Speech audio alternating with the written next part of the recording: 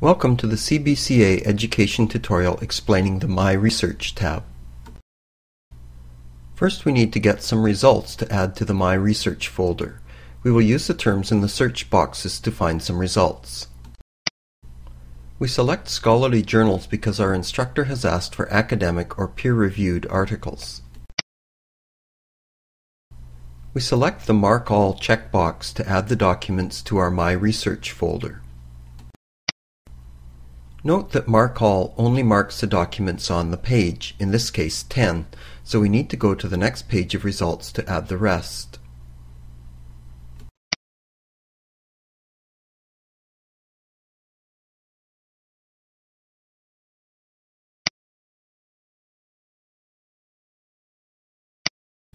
When we select the Marked Items link, it shows the 17 items in our My Research folder.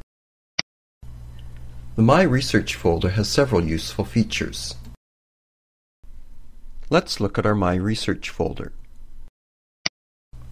Create Your Bibliography allows us to format the references we have chosen in one of 7 widely used styles. We are using APA.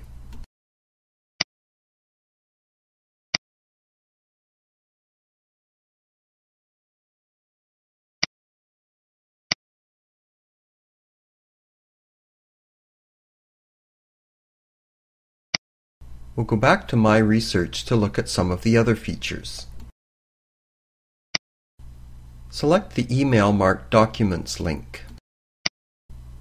This allows us to email formatted references in the full text of documents.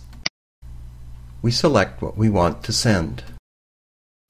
We choose the style of formatting, enter our email address, and send it.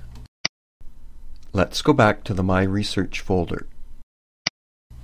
Export citations is useful if we are using a reference management program such as RefWorks. Select the Export Directly to RefWorks link. This opens the login window for RefWorks. If we do not have a RefWorks account, we will need to create one before we can export our references.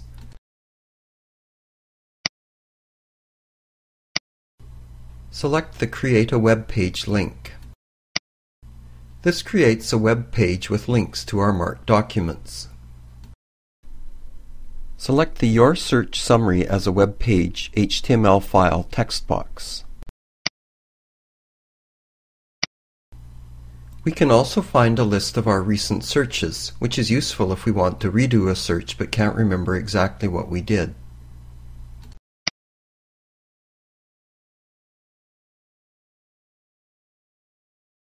The Visited Publications link shows a list of journals that we have accessed.